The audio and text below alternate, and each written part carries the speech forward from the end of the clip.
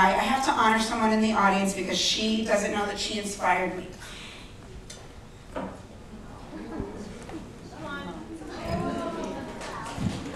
Ormy's my nanny, a couple of years ago, said to me, you know so much about money and you've learned all these things and you need to teach us about it. And she started coming to the house and bringing friends of hers over.